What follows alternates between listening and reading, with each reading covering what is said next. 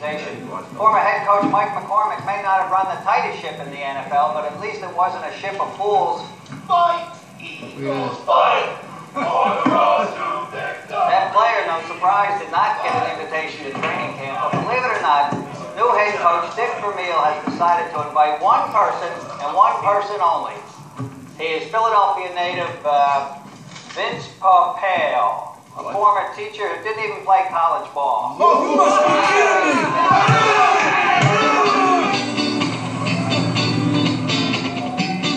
Next round's on the house for my boy Vince here. Another beer. Hey! I grew up with brothers, but I got no problem hitting a girl. She can't be a girl. Vince! Yo, Vince, she's disrespecting your team I'm here. not disrespecting his team, I'm just respecting mine.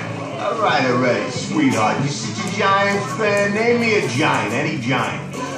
Any giant. Dangerous game, Johnny. I'm a dangerous guy. Sam Huff.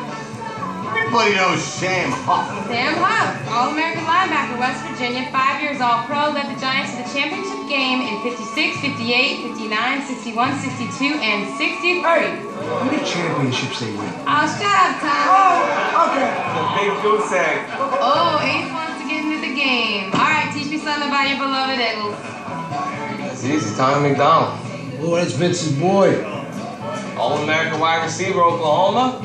Led the Eagles to the championship in 1960 over Green Bay. 1960. And who they beat to get there? You know. See, that's what I'm talking about. All right, everybody quiet down.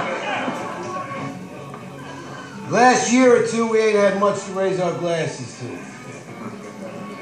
But we sure got something tonight, don't we?